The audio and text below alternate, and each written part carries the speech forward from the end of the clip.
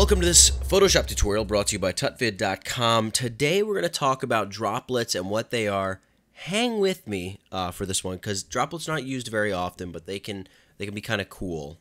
This tutorial is sponsored by our good friends at WP Engine. They've got awesome WordPress-centric hosting plans. Go check out tutvid.com/WP-engine. I've got a link right down there in the description. There's a discount if a tutvid.com viewer goes and buys hosting with them. Plus, you help support the site, so that's awesome. Droplets in Photoshop. What are they? Well, I guess let's start with just me explaining what they are. So you've got a droplet. A droplet is this thing. It's just like an arrow that sits on your desktop that you take image files that you have, right? These circles are images. You grab these and you drop them onto your droplet. What happens then is the droplet goes and processes all of these images in Photoshop using some action that you've told the droplet to use to process all of these images. You can drop an entire folder right onto your droplet. You can process raw images. There's all kinds of cool stuff you can do with them. So let's talk about how we can create a droplet and then begin processing stuff with that droplet. So what we're going to do is we're going to go up here to File and we're going to go Automate and choose Create Droplet. So here with Droplet, the first thing you need to do is choose where you're going to save your droplet. So we're going to save it right onto the desktop, and I'm going to name it just drop-me.app. And the .app, that Photoshop adds that file extension. The next thing we need to choose is the action which we're going to apply to the images that are dropped on our droplet. So I'm going to go to my image action set, and I'm going to choose this color grade action here. You have an option to override action open commands. It's kind of complicated to explain what this does, but just know if you check this on, like 99 out of 100 times, your droplet is not going to work. There's a very select few times when you're going to need to use this. Research it if you're interested in finding that out. It's kind of a pain in the neck to explain. Include all subfolders. That just basically is just saying, hey, if I drop a folder on this droplet, should I also process the images in all of the subfolders? We're going to leave that shut off for now. Suppress file, open options dialogues. This allows us to process a raw image and not have to see the raw image editor for every single raw image that is processed through Photoshop. It's a good idea to check that on. It just ensures stuff will go through smoothly. Suppressing color profile warnings, same thing. We don't need to see all the dumb little warnings that Photoshop is going to pop up. We're not working on, Picasso's whatever Last Supper. He didn't do a Last Supper, but you know what I'm saying. Picasso's biggest, finest piece of art. So we're not that concerned about sRGB versus Adobe RGB or whatever. Blah blah blah blah blah. Right? Errors.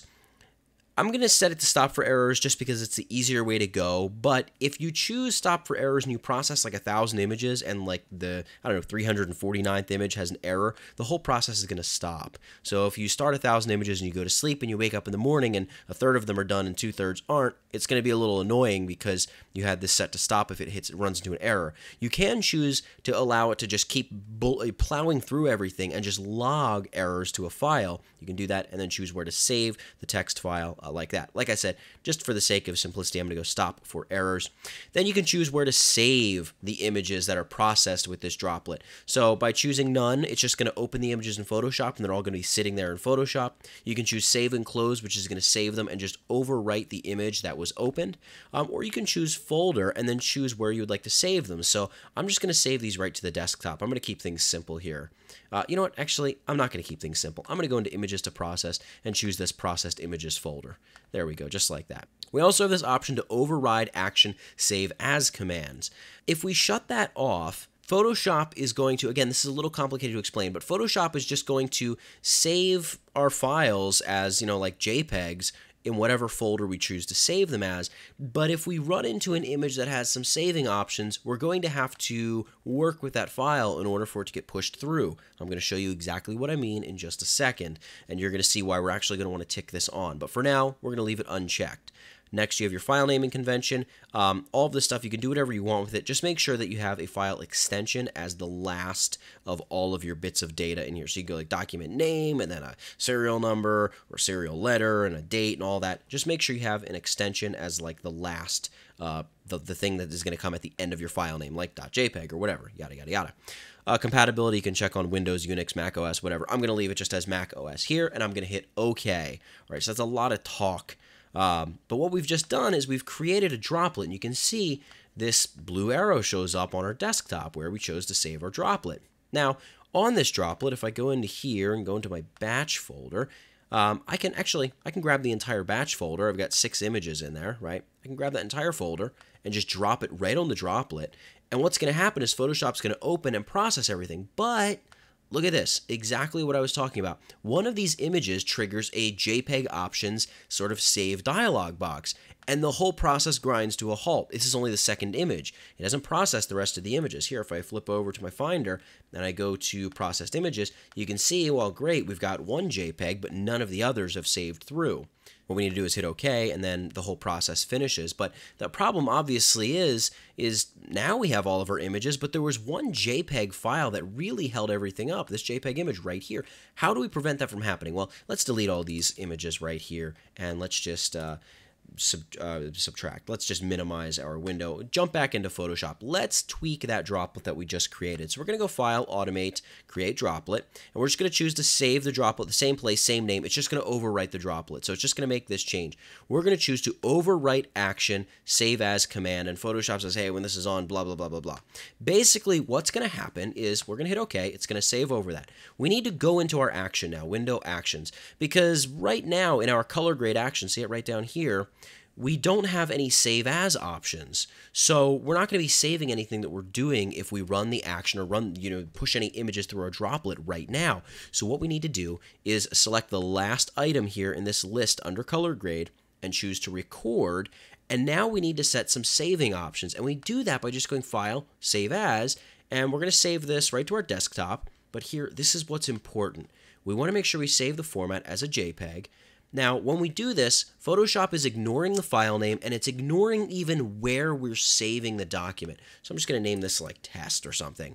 What it's going to remember is the format, and also in this JPEG options dialog box, it's going to remember that I'm choosing a quality of, let's say, 10. I'm going to hit OK, and now I can hit the stop icon down here, and we've added this save option to our color grade action. So now that we've done that, we actually have to go create the droplet again because it doesn't automatically update. So we go Automate, Create Droplet, right?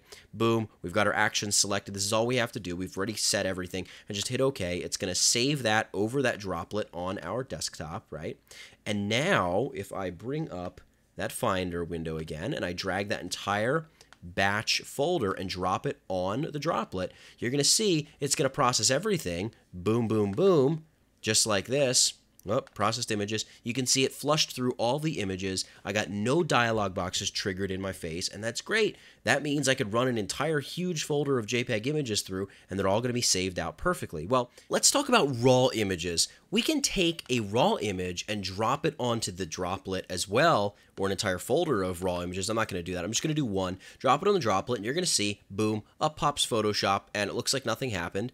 But when we go back in our folders to the processed images, we can see that we have this raw image that's been converted to a JPEG right through Photoshop using our droplet. Now, I should add, sometimes when you're processing raw images, if you have Camera Raw set to open a 16-bit image, you may need to go into your action and just create an additional step of the action where you convert the image from a 16-bit to an 8-bit image. And what that will allow you to do is by pairing that with your save options, you're always going to ensure that your raw images are going to be saved out as well. Because the last thing in the world you want is to run a raw image through a droplet and have like a save as dialog box that keeps popping up, because then you're essentially just doing the raw images one at a time. If you can take 500 raw images, drop them on a droplet, and boom, process them all, hey, that's great. So that's it. That's how you create and edit droplets, and that's some of like the finer, intricate details that have to do with droplets.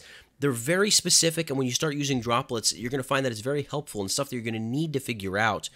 So for droplets in Photoshop, that's it. Get it? Got it? Good. Nathaniel Dodson, tutvid.com. I'll catch you in the next one.